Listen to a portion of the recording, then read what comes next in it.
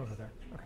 Well, welcome everybody. This is the second of a series of talks designed to bring outside perspectives to our PhD students. This is a lecture series, is one of many activities of McCormick's Art and Engineering Initiative. For example, I myself have taught almost half a dozen now classes between artists here at Northwestern and engineers, in particular myself.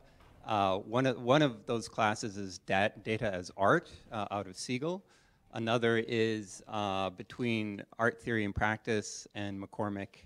And for those of you who are interested, there'll be another episode of that class this coming spring. It'll be co-taught by myself and Inigo Minglano Oval, and it promises to be as fun and exciting as prior classes. So today we host Dario Robleto, who is an artist from Houston, Texas, and who is the current artist at large in a new program between McCormick and the Block Museum of Art. And as part of this appointment, he is working with faculty across campus to explore connections between art and science. Dario lives in Houston, Texas, and he has had many solo exhibits since 1997. He has served as visiting artist and lecturer at a number of universities, including Bard College, MIT, RISD, and the Hubble Space Telescope Institute. Dario's work, as you'll see, is born out of cross-disciplinary research and collaboration, working across sculpture, installation, and sound to explore the intersections of music, popular culture, language, storytelling, and the histories of science and war. So as part of this project, I've had the opportunity to have a few one-on-ones with Dario, and I have to say I'm really excited to see his talk today. He is a person of unbounded curiosity and great creativity, and I think you're going to learn a lot. All right. Welcome, Dario. Thank you, Malcolm. Thank you, everybody.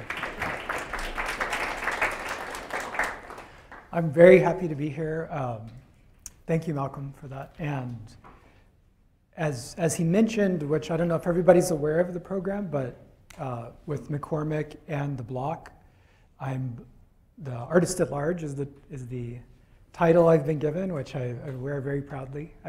Usually it's artist in residence, but I like artist at large too. I think it encompasses more the possibilities of my own interest as far as cross-disciplinary thinking.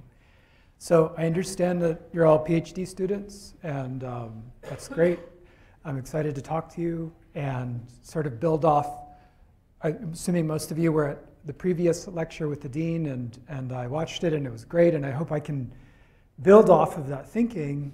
And I also feel really honored that the Block and McCormick would put me in the camp of such thinkers of this cross-disciplinary, or I say transdisciplinary thinking, and to really make the case as to why. And this is a big question to me, because of course, on paper, we can give lip service to the idea of cross-disciplinary thinking, but that's just not enough for me. That's not the harder problem. The harder problem is what happens when you collaborate in such a way that both fields change in the process. And it's a very difficult problem, and today I want to show you some examples of the way I try to answer that in my own work. So for example, what does a contemporary artist have to say about artificial heart design? It's an odd question to have asked in the first place, because we seem so far apart on not only our methods, but our expected outcomes. But to me, that's what's interesting, is to try to find the answer to such a question. So I wanted to show you a few examples of that today. Everything good? Okay. And so this idea of, I don't want to presume your knowledge of art or what artists do, so forgive me if I seem a little rudimentary, but I've learned that the perception of the artist in culture is often locked back in a very outdated 19th century romantic notion, the struggling, almost always male, lone genius that is driven by inspiration and instinct and emotion, rather than there's some truth to all of that, of course, but the type of artist that I believe that I am and the type of art that I advocate for is the type that made the first brains that made images on a cave wall. And as much as I love science and engineering, it's a few centuries old. As of today, the oldest cave paintings are dated over 40,000 years. And so for the human mind to start to try to make sense of the world around it, in those cave paintings, to me, is a form of knowledge production, a form of investigation in the world. So I say all that, and I put up a few things here just to give you a broader sense of the ways artists can work today. So there's a term you may be aware of in the arts. It's called a research-based practice.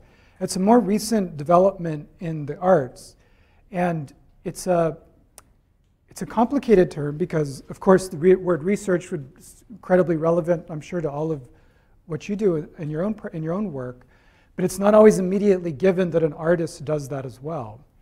And so I want to show, again, some examples of how that's relevant in my own practice, and then ask questions like, how does an artist's research methodology differ, or is it similar to yours, for example? So part of my life as an artist is I do things like this, which I'm so proud of your school. I just have to tell you how this is not easy work, and to create a space for an artist to do this is highly unusual. And just want to applaud the dean and McCormick and my colleague Susie, who at the block as well, and Malcolm is the epitome of that as well to me. These kinds of broadly curious thinking. So just wanted to show you that as a model of an artist moving through research institutions in the role of scholar or researcher is maybe a new concept to you or not.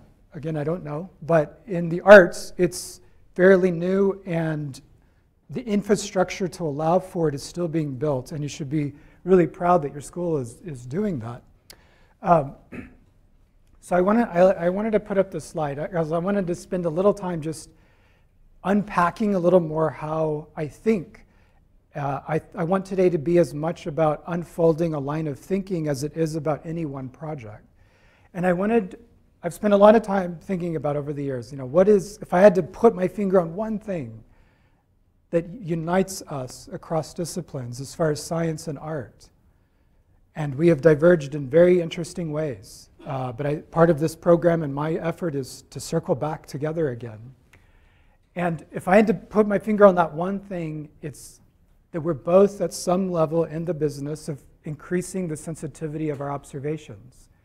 And that can mean different things for, let's say, Patsy Cline, who's one of my archetypes of one of our great artists, as well as the Large Hadron Collider, probing the particles that give mass to everything. So I like to be playful in the way I ask these questions, like how can an artist become a living Hubble telescope, an emoting Large Hadron Collider? How can a scientist become the Emily Dickinson of data, or the Patsy Cline of experiment design? And I point this out too for another important thing that I think is important, and I would like to challenge you on, is that I don't place a hierarchy on either forms of these investigations of experience. What physicists are doing is incredible, hopefully unlocking the reality of the fabric of existence. But what Patsy Cline and Billie Holiday and Da Vinci and any number of other artists are doing and have done and will continue to do, to me, I don't place this on a hierarchy of knowledge. These are both investigations into lived experience. And I'd like to challenge you on that as thinkers too, that we do this thing where we put art over here. In my experience, it's usually down here, and all the other disciplines sort of rank up higher. And I want to minimum balance that out and argue to you why we should. Over the years, I've developed different strategies on what my model of an artist is. Here's I won't go over all these, of course, but I'm going to highlight a few projects that pulls out themes in each of these. So for example, I'm a very big believer that like a investigative journalist or a war journalist, that artists can act like embedded observers in other fields. Observing, of course, and artists can take that in a number of ways. For me, that's often about reclaiming the humanity or the emotional dimension of groundbreaking science. Carl Sagan's one of our great examples of someone who could merge both, of how can you look into the cosmos and not feel something. And often the feeling part doesn't get the same level playing field or of importance in the estimation of the whole, in this quest to understand reality. And I feel that part of my job as an artist is to observe other fields and to make this case that sometimes an idea is just so big that it transcends its field of origin.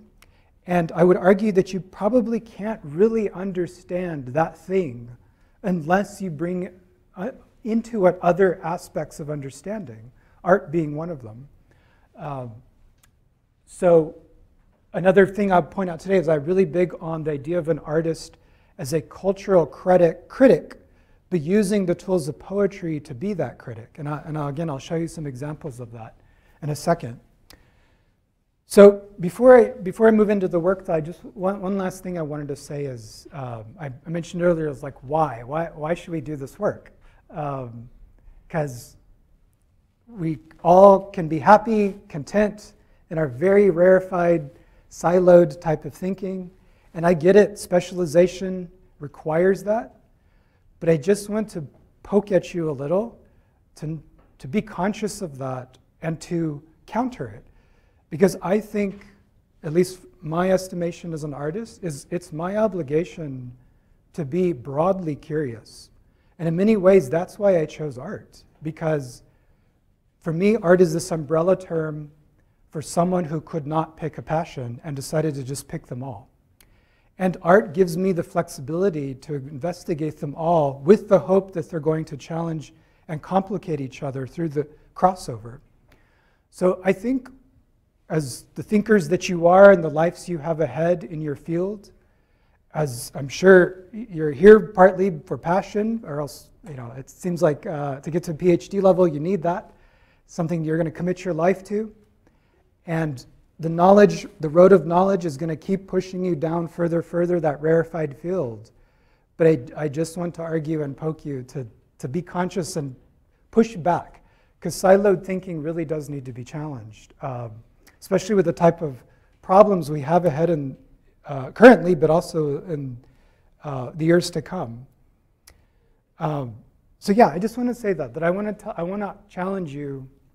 Do you have an obligation to knowledge itself, whatever the specific knowledge you're pursuing? And I, at least for myself as an artist, I firmly say I have an obligation to all of it. Whatever the complications that come with that, I have an obligation to it all. So I'm going to try to be ambitious and show you some of what in my own work, the ambition of it. I don't know that I can get to all this today, but I'm going to try. I'm very curious about how we know things, of course, and in particular, the heart, the brain, and the cosmos. And the work I've done in these fields has gone in different ways. But what has always anchored me has been this sort of poetic playfulness on what does it mean to find a signal of life.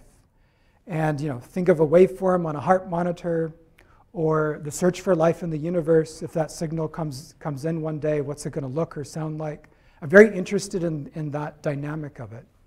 So hopefully I'm going to try to touch on some projects that have investigated these three topics through that lens. And again, one thing I wanted to mention again is I'm kind of putting on the table the way I think as much as what I make out of it. And so instead, I hope you will have patience as I unwrap a story, because that's as much of my work, again, as any object I make. And in the spirit of learning how we think as much as the end result, I'm going to unpack it in a little more detail, so I hope that it will interest you. So I wanted to begin with this long fascination I've had with the human heart.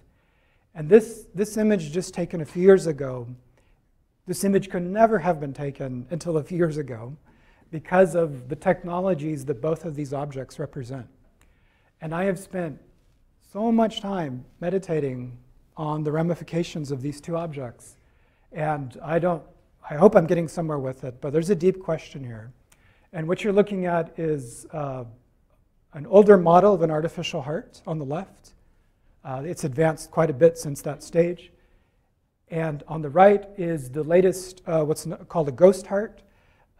This is the quest to build a heart from scratch, build it up, rather that would supplant the need for a mechanical heart. But what's driving both of these, as I'm sure you know, is health. It's the desire to mend broken hearts.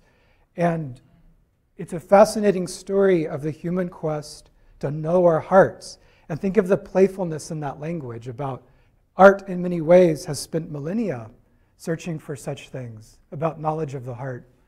And I'm fascinated with what science has contributed. But here's the point about the cultural critic thing. These technologies, as incredible as they are, and as many lives as they have and may save in the future, there are other deeper cultural questions that need to be asked as well. And so I want to unpack that a little bit for you. So for example, the first time an artificial heart was ever implanted in a human in the late 60s, Mr. Karp was the first to have this heart. It's a crazy, ethically questionable, radical story of science. And it was a threshold that we crossed that I would argue was not just about technology. It was about science, this rarefied moments in science when science asks us to put back on the table some definition of life that nobody thought was up for redefinition. One of those being that to be alive means you have a beating heart, an organic beating heart. For science to cross the line and the threshold of putting a fully mechanical heart in a human raised a host of complicated cultural problems that we have all kind of forgotten about now, but I have not forgotten because that lineage continues and it continues to get poked at about definitions of life. And this is an incredible story of the design of these hearts. And it's a rare case where design is evolving based on the death of a previous patient. And think of in the history of design, how many histories of design can say such a thing? That each time it's tweaked, it's because someone previously died, because it didn't work. It's also a beautiful visual history of thinking. So it's not, again, it's motivated to save life, but it's also doing something I argue is very radical, which is taking off the table the idea of an organic heart as somehow crucial to how one defines their humanity. And so the two ideas on this point I want to leave you with are two game-changing ideas just in the past 5 years that I would argue are now pushing us further into complicated territory that the arts, I think, should collaborate with science on to sort through. And the first game-changing idea is that the doctors who've been working on that artificial heart, many of them have come to the conclusion that the reason we can't solve it, because, by the way, for 60 years, we haven't really solved the problem in the sense that someone can live long-term with an artificial heart. And the reason is because, at least the doctor I'm going to tell you about, is he thinks we've been making a big mistake, which is we've been trying to mimic nature. And as the metaphor he often brings up is flying. When we first tried to fly, what did we do? We tried to flap our wings and quickly realized that's not going to work, which led to the invention of fixed aerodynamics. And he's arguing we're at a similar point with the heart. He's saying something groundbreaking, which is the reason we can't solve the problem of the heart is because we can't seem to let go of the need for pulsatility, for the beating. So he's arguing if we could let go of the beating and start over we may be able to solve this. And it's a very old idea, the Archimedes screw, and the technology, instead of pumping blood through your body, it's in a continuous flow. But here are the side effects of this device. These are the two doctors who I've been working with on this quite a bit now to think through this device. But a few years ago, he implanted it in the first human. The side effect of this device, I should tell you, you have no pulse, you have no heartbeat, and you have no EKG. And Mr. Lewis, who history often doesn't remember these patients, who I consider like our great explorers who've given their lives for other types of technology, like the Apollo program. Mr. Lewis was the first human in history who was alive on an operating table while every monitor in the room was a flat line. Again, maybe this is the answer. And I want people to live. And I want them, excuse me, I want science to enrich people's lives and give them healthy lives. But it's worth asking, at what cost? Is it okay? Should we not have a public conversation about what does it mean to let go of a defining feature of our humanity, which is, okay, maybe we can take a machine, but nobody thought the beating was also on the table as a extra that we could take off. So I want you to just think about that, because the work that I do is largely influenced by that. And on the other side of this, Dr. Taylor is arguing that heart is probably, she doesn't think long-term it's actually going to be the answer, because behind all of this is the problem of rejection, which is what's motivating both these technologies. We can't, after all these years, we still can't quite figure out, even in this kind gesture of giving another heart to a human, your body immediately knows that's not me, and it does everything it can to destroy it. Dr. Taylor's next groundbreaking idea is, but what if we can just keep building your heart over and over? So if the day comes when you have heart problems and need a new heart, just put your own heart back in you, a healthy one that has been grown from your own stem cells. And as an artist, I'm fascinated by this visually, of course, but also structurally. And part of the work I'm doing with her, and I'm trying to think through this, is this incredible image of the electron microscope image of the material of the ghost heart. And I guess I should back up. I'm assuming many of you may know what's going on here, but if you do, forgive me for just unwrapping it a little. But what Dr. Taylor has figured out is to take a cadaver heart, and she's literally washing it clean. Think of all the metaphorical meaning of the ability to wash your heart clean. Washing it clean of all cells. And all that's left behind is a term, again, many of you I'm sure know, the extracellular matrix. And it is I'm partly investigating and arguing that has she found the fundamental form of the heart? And in the great history of philosophy and artists also in the pursuit looking for fundamental form, I find it fascinating that in biology, where nobody was maybe looking for this point, that she perhaps has, and people who are working this field. So as an artist, when I look at this, I love the science, but I'm also seeing, is that somehow a fundamental form of life? And so I'm developing some work based on that. And I love this comparison. Again, another very recent image we can take with having enough data to finally make a model of the largest scale structure of the universe.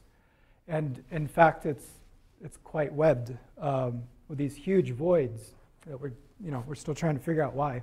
But I love that at some basic level, there's this similarity of structure of life at the biggest and the smallest level. So that leads me to some of my own work on this topic. And back to the point about signals. So in both those cases, the ghost heart and the beatless heart, the types of signals they will make, this image that we probably take for granted, I don't know if you've ever even reflected on the history of the pulse wave. One of the most iconic images in the history of image making, when we could convey life and death through the simplest of means. Everybody kind of knows that means life. Everybody knows that means death.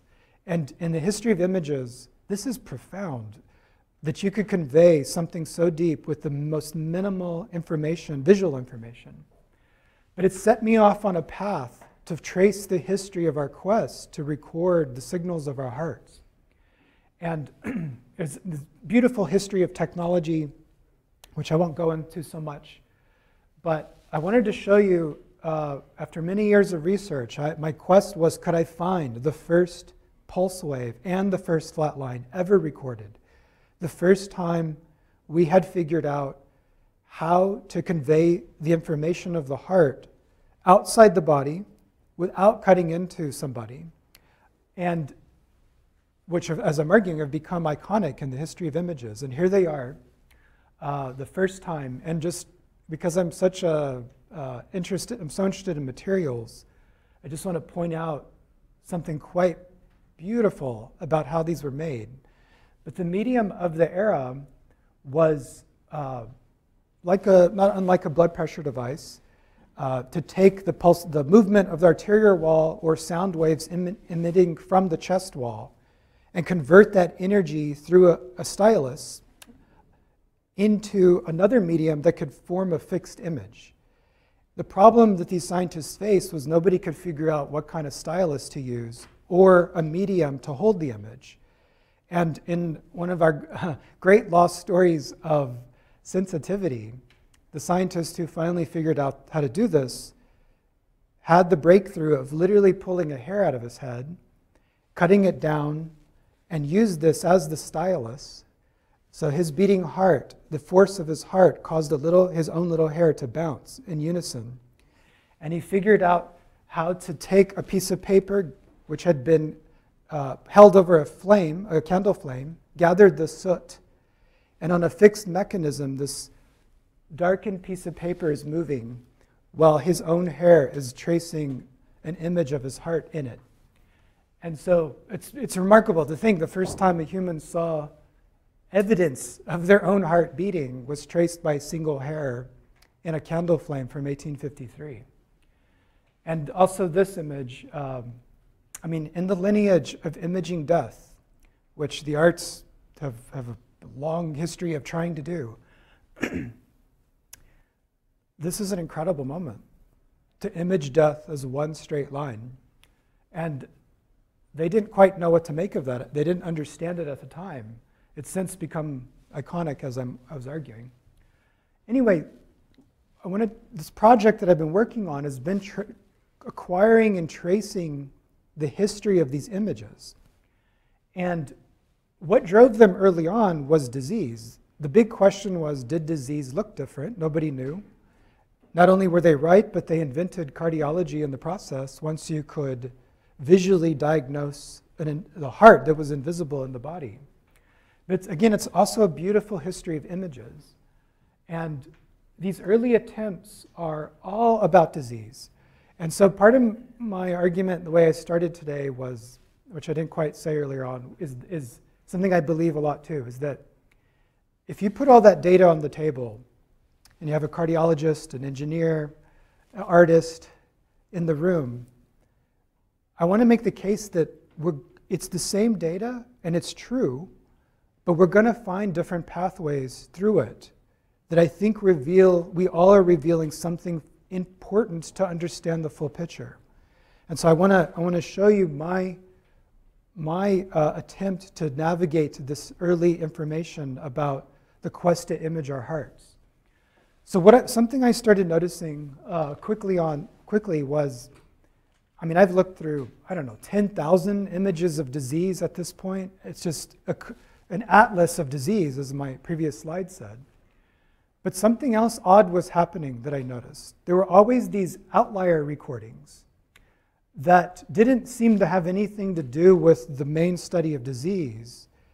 But the scientists chose to put it there, or to record it first of all, but then chose to leave it in the manuscript or the book.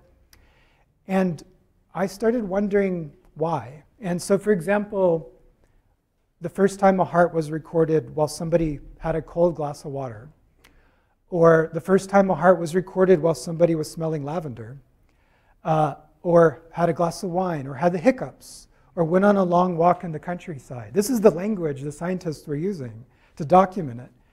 And I think partly it's because this generation of scientists were trying very hard to pull the heart away from mystical religious thinking as far as its function and meaning. But of course, these were scientists who were very religious themselves, and it was still not entirely clear if the heart was not more than a complicated pump. Religion and art, and to this day, the lineage of that thinking is with us all the time. We have heart-to-hearts, we wear our hearts on our sleeves, we give our hearts to each other. There's millennia of poetry written about the heart, not the lungs or the kidneys. And there's a reason. It's because the heart has meant something. And so I think these scientists were just not entirely sure. And for example, where were emotions in the body? Were they literally in the heart? And so the first attempts at investigating emotions also occurred in the heart, occurred in these images. Although they were never strictly, that was not what was said was happening as far as an investigation. It was still about disease. So I've been working on this project for many years. Here was the quest I gave myself. Could I find the first time the heart was recorded, from birth to death, just living its life? Not diseased, but just living its life. Just one waveform moving across decades, across different people, across different countries. That if I could piece them together, could I tell a snapshot of life? And I did a series of 50 prints, which I'll tell you more about how they're made, because it's also honoring the soot printing technique. Here's some installation images of the work. And it's all encased in this portfolio. I wanted to make a book of life, the very first images of the book of the heart. And so there's a track listing. This is, again, the language the physician used to document the study. There's an essay I wrote. And there are these complicated prints I made using soot from a candle flame and the original tracing of the heart. But I want to just take you through a few of them. Here's the iconic where the story begins, the first time someone could see their heart beating over time. But then other beautiful things, like the first time a heart was recorded while somebody was blowing a whistle in their ear, or having a glass of hot milk, what happens before and directly after it, or this beautiful one of smelling lavender. The first time a heart was recorded smelling lavender. The first time a heart was recorded smoking marijuana. The language is just so beautiful. Of course, one of my favorite things in science is when scientists are unintentionally poetic just by being incredibly specific. And I love reading this in a scientist's description, ear lightly touched with a feather while sleeping. And here we have evidence for the first time that was unlocking new knowledge about the body, that the heart did respond even while you were sleeping, which opened the pathway to understanding the nervous system in a new way. These two I'll spend a little more time telling you about. I'm very particularly interested in is the first time life in utero was recorded. And just think of how common this knowledge is today of a mother having access to the sound or the image of their fetus. But who was the first mother who ever saw such a thing? And this image is just one of my favorite in the history of our quest to document life. And actually it's very interesting what you're seeing, because at the time nobody knew, did the mother's contractions have any bearing on the child? And it very clearly shows, you can see this is a mother having the contraction. And then her heart stabilizes a bit.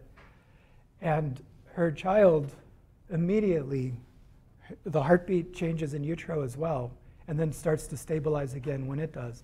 This is so beautiful about understanding life through imagery. There are two iconic images now that I'm arguing in the history of imaging death. But I want to unpack this one the most, because of all the 50 that I've found, this is the one that really impacts me the most deeply and emotionally.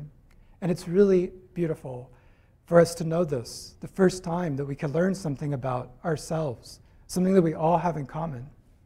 This is the first time a scientist with still brand new technology of imaging an interior function, biological function of the body, had the foresight, as the baby was born, to ask the physician to not cut the umbilical cord, and he placed his device directly on the umbilical cord.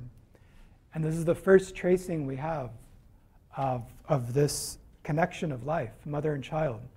But when you dig in deeper, what you're seeing, and why I love the combination of imagery with scientific knowledge, and you have that line, what can you learn? Here's what we learned on this day. If you notice these 4 very prominent beats, and then there's this odd, do I have a laser? Oh yeah. This odd little break here. And from that moment forward, it's slowly moving to a flat line. We didn't know this at the time, but this is what this image told us. This is the mother still oxygenating the baby. As you may know, of course, when we're in utero, our lungs have not inflated. We're not using them yet. The mother is still oxygenating the blood. And this is the last 4 beats of the mother doing that, which she's been doing for 9 months. This is the baby taking its first independent breath and cry, initiating the inflation of its lungs. And at that moment, it's now sending hormones back through the umbilical cord to the mother to say, I got this. At this point, you will now harm me if you continue. And you're seeing the slow flat line of their separation. And to me, it's so beautiful to think of 2 hearts in synchronicity, a heart newly independent, taking its first breath, and this slow goodbye to each other that will, of course, begin a new relationship. But it's, as far as I can find, no one's ever pointed this out or told that story. And that's why I partly argue why you need all of us in the room to sort through the data and tell it a little different way. Because to me, what I hope I've conveyed is as important as the engineer checking the device in the room, or the cardiologist who just needs to know the pressure, for example. That would be losing an important dimension to this information. But I want to take it one step further in the way I interact with this kind of data. And I want to tell you about my work across disciplines with a colleague named Patrick Feaster, a blossoming field called sound archaeology, which doesn't sound like it should make sense at first, which is what makes it so interesting to me. Because are we correct in the sense that we have heard the earliest recordings of sound?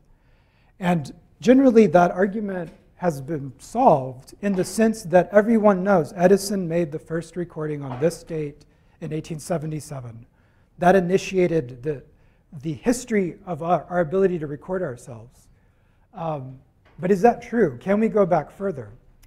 And what I want to point out is that in all of those images I just showed you, what my colleague and I argue is that they're also documents of sound. But they were made before the conceptualization of playable sound. But does that mean we can't still unlock what maybe is in them?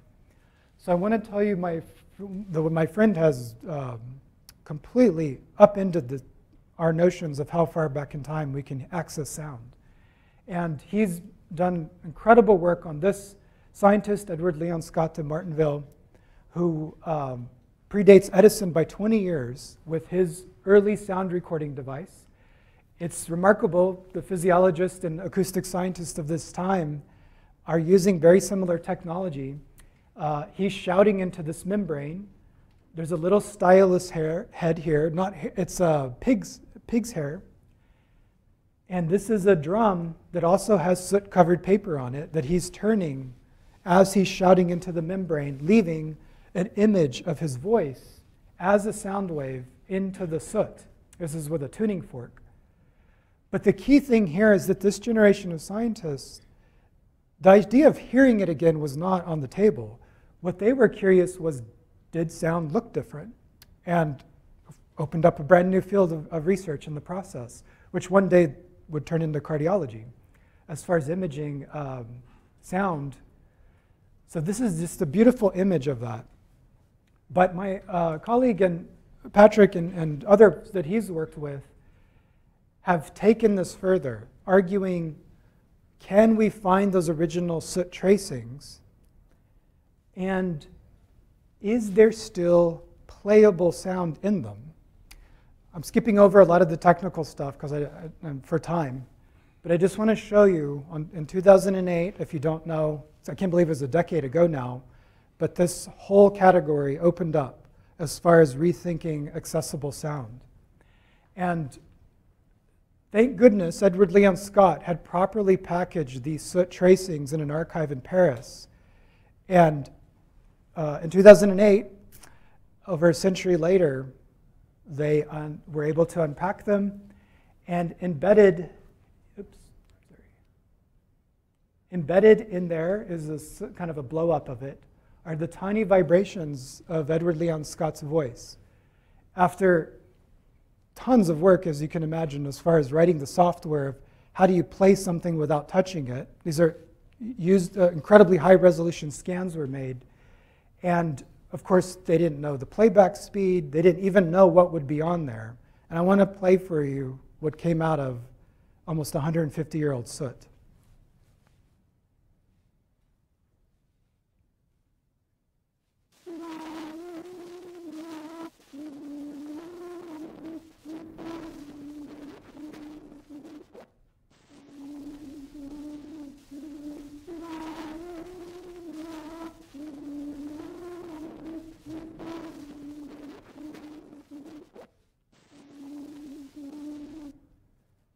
That's a scientist singing Au clair de la lune, again in soot from 1857. This changes everything. And as someone who's interested in first ofs, as you're probably picking up on, I now wanted to know what is the equivalent territory that can be opened up with physiological recordings, internal physiological recordings, specifically the heart.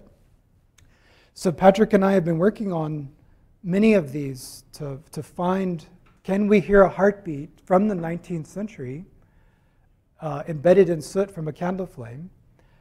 I've been working on many of these, but I just want to share one of the special ones that's highly relevant to the umbilical cord tracing that we've spent a lot of time working on. And as I was saying, you know, with modern technology, the information we have as far as in imaging internal life in utero is not, you know, in particular, it's not very, it's magical, of course, to the mother, but the fact that we can do it is no longer quite magical. But in the grand arc of scientific history, we just learned how to do this. It's still incredible, so beautiful, incredible to me. And here is a little heart in utero. And in the history of this field, that was a much more difficult problem, was, okay, finally we crossed the threshold of imaging a living human heart, a full adult heart. But it took another 50 years before we could image and potentially hear that. It was such a level of magnitude of problem as far as a smaller sound, and more flesh to work through. But my first thing was to find it. where was the first attempt? And I want to bring your attention to this incredible device that, was on the dust heap of history as far as engineering devices, but it did something incredible. It's called a phonoscope. And the scientist who finally figured out how to record a fetal heartbeat, it's going to stretch your imagination as far as the fragility of materials, but it's true, just like the soot and the hair. But his breakthrough was to use what was at that time the most powerful microphone in a sense they could find, which was a bubble. He noticed that when a bubble on a table, as he talked across the room, it would vibrate. And so the challenge was, how do you utilize the sensitivity of a bubble to record a fetal heartbeat? And just to further unwrap the complexity of this device, he not only needed to harness the bubble as a conduit to take the fetal heartbeat vibration, he could get it to the bubble, but how do you take it further to a permanent waveform image? And so another scientist had opened up this field of applying molten glass or quartz to the end of a bow and arrow. Again, I know I'm going to stretch the credibility here. This is very true. And he would shoot across his laboratory an arrow that has this molten glass on the end of it. And he would stretch the glass into these spider web-like strands. He then figured out how, just to give you a sense of that fragility, how to clip them, coat them with silver, other materials, and then he figured out how to, without bursting this bubble, which is held in the center, he would put this glass thread straight through that bubble. This funnel was applied to the device. The baby's heart beat in. It made the bubble vibrate. The shred of glass thread would then vibrate with it. Final point here. He's also using a brand new technology of photography. And as that waveform is vibrating through his device, he's also casting light into it to produce a shadow of the vibrating thread on a photographic plate that he's also pulling along a mechanism.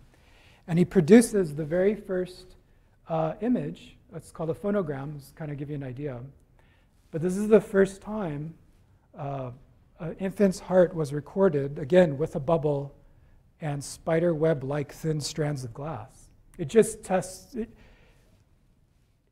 I mean, I hope you just get that. That's amazing. What the Hubble does and the Kepler telescope, we have this history of the sensitivity of observation and the materials needed to do it. So I want to play for you now with the work I've been doing for Patrick and the history of those images I just told you about. Can we find another level of humanity in them? Can we hear them again? And so this is the recording we've been able to pull out of this. The first time a fetal heartbeat was recorded in 1908 by a soap bubble.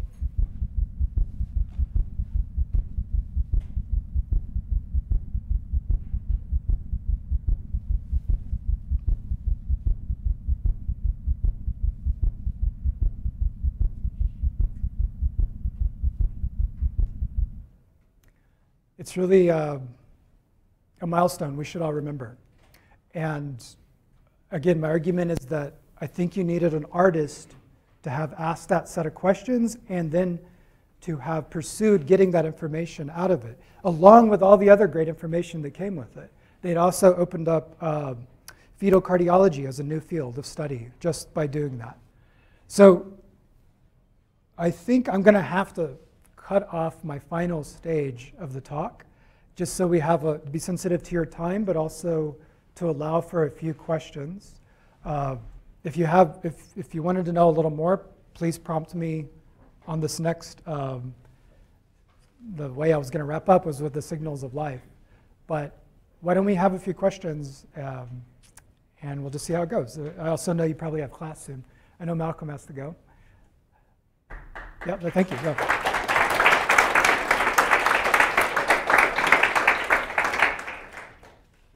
Are there any questions? Yeah. As for the sound archaeology, have you know that I think in the ancient time it was not sometimes not artificial. The sound was recorded not artificially. It was by natural phenomena. Like it was something magnetic, and then they were lighting, and then people make sound, and their voices recorded somewhere. After that, and another lighting, and the sound got replayed. So people was saying this was haunting. Actually, before the natural phenomenon just making like a magnetic recorder. So is that also a topic of so-called sound archaeology? I don't think so, because to be a strictly a definition of sound, it's the vibration of air molecules through space. The magnetic field, I think, is what you're asking. Although that, as far as how that relates to internal physiological process, I don't think that predates this attempt here. Like the first image of the electrical map of the heart was right around this time as well.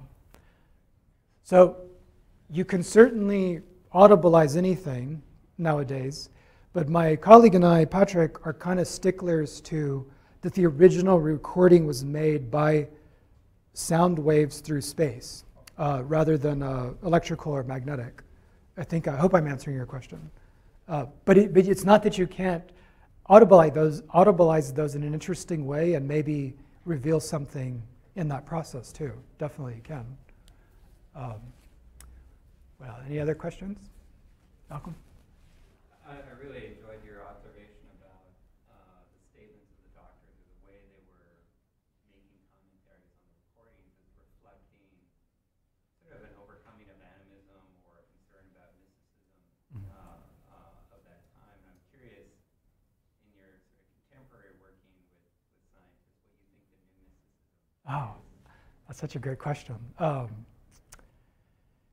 Yes, well, so we would argue, I think everybody would agree we're in a craniocentric era on these types of questions, but historically speaking, the huge bulk of that conversation was the heart, the cardiocentric, in the sense that the heart was not a metaphorical conduit between the immaterial and material realms. It was considered the literal site of one's soul.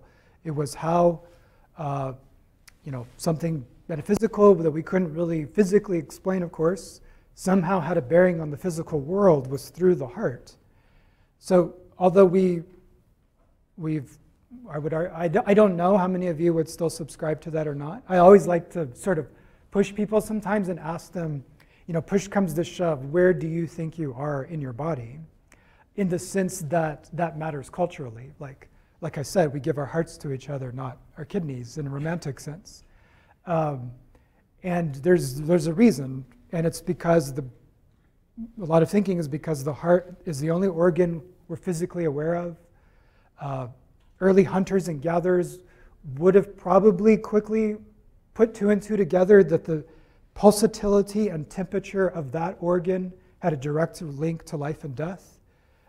So there's interesting thinking about why the heart has held its importance often across time and culture. Modern Western science, of course, raised that the heart is a complicated pump, and anything I'm saying as an artist is quite over-romanticizing the problem. And so that conversation's moved to the brain, where, of course, the questions of consciousness come up. And so, although I'm a student of the history of that question of where do we locate ourselves in our body, I would argue, I know you know this too well, Malcolm, but that seems to be where the conversation is now, and the varying, correct me if I'm wrong, but I don't think we still don't have a sort of consensus working definition of consciousness. There are many different points of views on this. And nobody can quite figure out why that collection of atoms, you put them in that configuration, why should self-awareness arise out of them when no other configuration of molecules and atoms does that? And as long as we have that big question out, I think inevitably what you're asking seeps in. I don't know by scientists or not, although you may know a better overview of that field. For example, a line of thinking that would argue we can't ever know what consciousness is. And there may be many scientists who subscribe to that, but then of course, what are they saying? That it's essentially immaterial or outside physical reality? So then maybe you get into that weird, tricky territory. I don't know. Do you want to elaborate at all on that? Well, yeah, I mean, I think you're exactly right. It is the new mysticism, and you see lots of cultural phenomena like Westworld playing on that line. And there are these two camps now, which say it's a whole separate ontology and a thing itself versus actually can be spoken to by science. But yeah, really.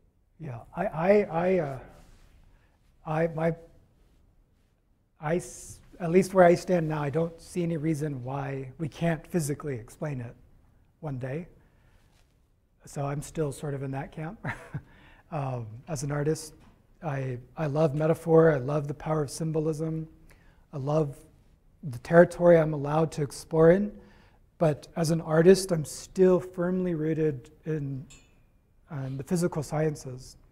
And even my interest in aesthetic experience and art often lies in the neurology of what allows for an aesthetic experience, or even the behavioral history of creativity is a field that I'm also very interested in. Why did this behavior to make something rather than to not make it, and to have, hopefully it embodies other meaning and purpose? Why should that arise, again, from this collection of atoms is a profound question to me. It's like the question of a consciousness, but it's like maybe a subdivision of the question of aesthetic experience, also as a unique factor of this collection of molecules. So as I started out my talk, as an artist, I feel my obligation is to explore that as much as the nature of a material, or nature of a form, or nature of an image. I want to know all of it. And that may be impossible, but I want to contribute to that knowledge in some way. So how about one more question? Yeah.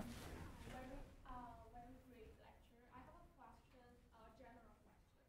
So as you have worked with engineering and artists, what is the biggest difference between engineering and artists? And also, I'm really interested in art. Is there a way I can learn more about art?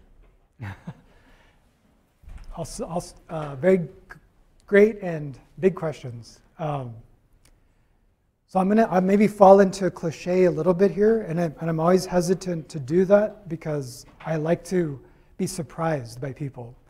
But just for the sake of beginning to answer you, we have these conceptions about engineering and art, that they're incompatible at some fundamental level because of methodology, or what success looks like. What's the expected outcome of the investigation?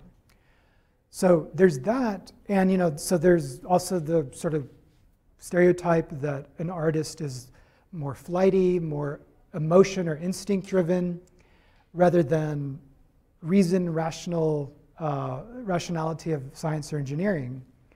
And I've never bought into that, although I understand the distinctions. I just don't, my brain has never allowed me to pick one or the other. I want both. Like I want the most poetic, romantic metaphor in the world, and I want it based in physical reality. And I want them both. And I find that, like I said, I don't know that I can understand either unless I fold in the knowledge of the other to the field. So I don't know if your definition of the two differs or not, but I'm being sort of big picture what we would probably think our differences are. Are you an engineer? Yes. Okay. So do you have anything you would add to those kinds of broad swipes of what we are?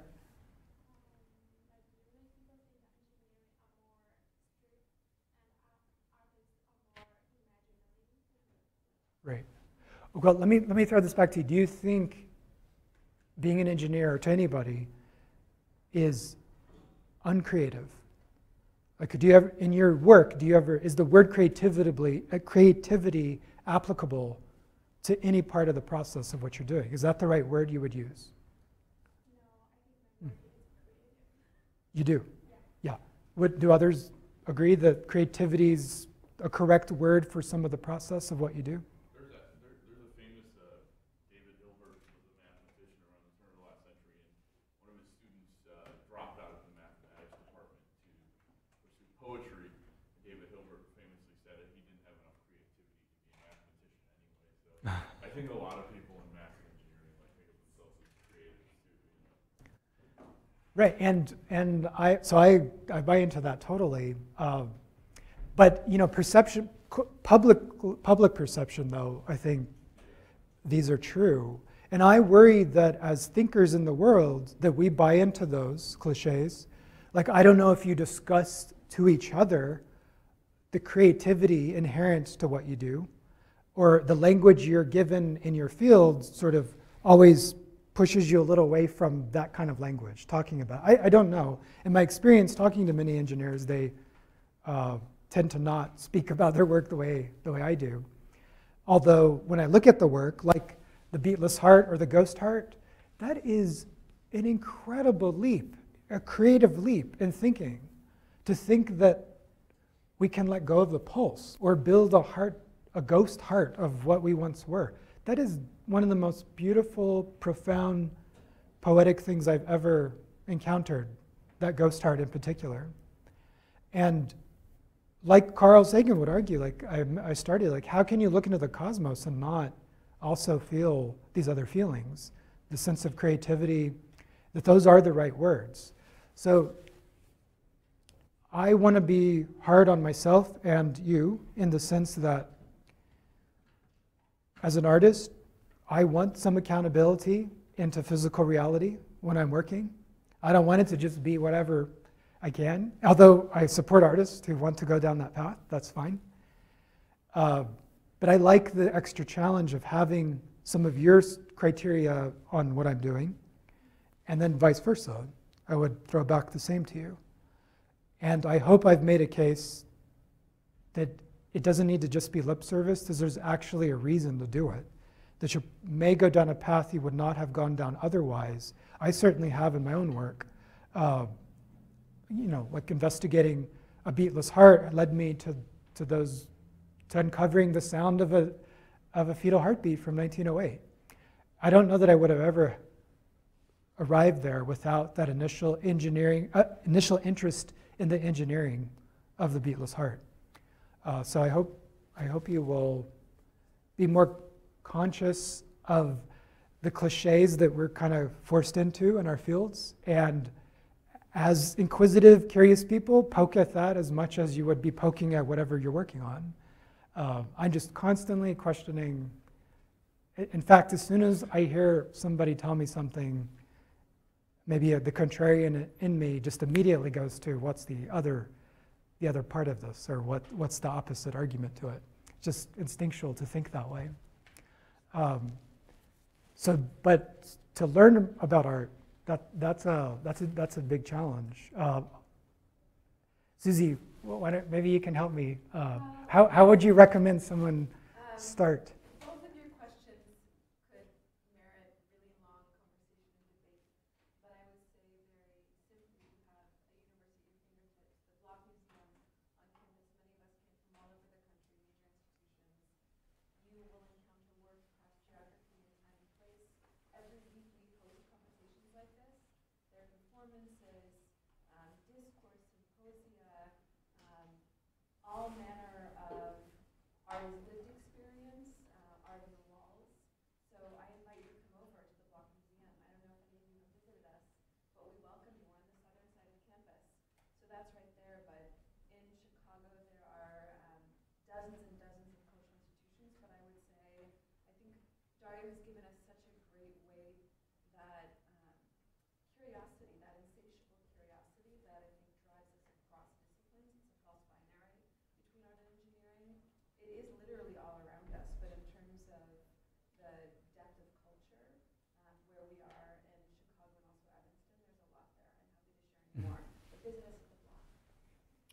It's a great, not to put you on the spot, but I am curious how many of you have been to the block? Oh, that's great. That's good, Susie, yeah. That's great. Yeah. And maybe just the last little thing to add onto that point is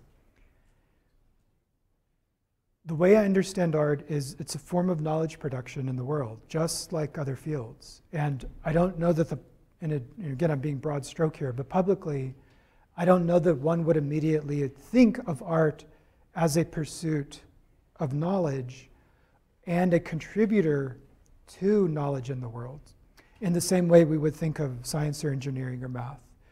But I want to challenge you that it really is, and especially when you look at the lineage of it, like I mentioned on the cave walls, these were early investigations into making sense of the world around them.